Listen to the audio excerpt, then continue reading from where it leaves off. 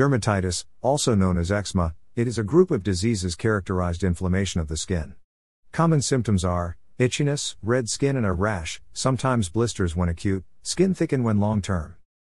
Dermatitis affects approximately 3.5% of the world population, more common among children and females.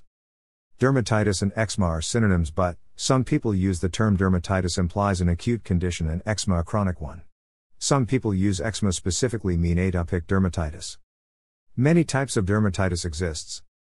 Atopic dermatitis is an allergic disease most common in infants and children. Contact dermatitis is a localized rash and irritation of the skin caused by contact with a foreign substance. For example, detergents, wet cement, soaps, cleaning products, and etc. Seborrheic dermatitis, commonly seen in infants, cradle cap.looks like dandruff. It causes dry or greasy peeling of the scalp, eyebrows and face, and sometimes trunk. Related to lack of biotin and is often curable. Other less common types. Dyshidrosis only occurs on palm soles and sides of fingers and toes.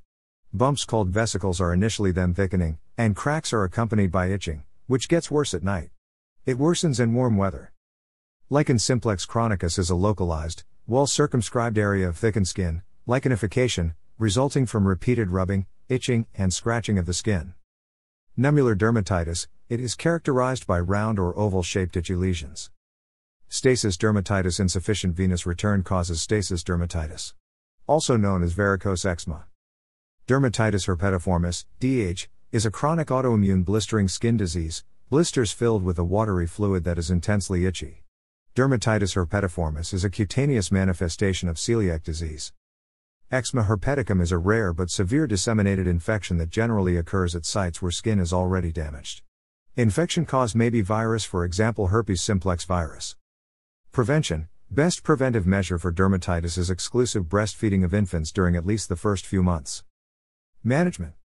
Most mild cases are managed topical moisturizing agents, emollients. They reduce eczema severity and lead to fewer flares.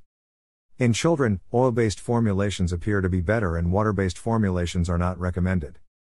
If symptoms are well controlled with moisturizers, steroids may only be required when flares occur. Corticosteroids are effective in controlling and suppressing symptoms in most cases. Once daily use is generally enough. For mild-moderate eczema, a weak steroid may be used, for example, hydrocortisone. In severe cases, higher potency steroid, for example, clobetasol propionate, is used. In some severe cases, oral or injectable corticosteroids may be used. They causes rapid improvements, but also have greater side effects. Long-term use of topical steroids may result in skin atrophy, stria, telangiectasia. Antihistamine are not very effective for the relief of dermatitis. Sedative antihistamines such as diphenhydramine may be useful in those who are unable to sleep due to eczema. Probiotics may have some improvements. There is insufficient evidence to support the use of zinc, selenium, vitamin D, vitamin E, pyridoxine, vitamin B6, sea buckthorn oil, hempseed oil, sunflower oil, or fish oil as dietary supplements. Ultraviolet light has some effectiveness. Prognosis. Most cases, almost 98%, are well managed with topical treatments. 60% of young children, the condition subsides by adolescence. Globally, dermatitis affected approximately 230 million people as of 2010, 3.5% of the population. 77. Dermatitis is most commonly seen in infancy, with female predominance of eczema presentations occurring during the reproductive period of 15 to 49 years.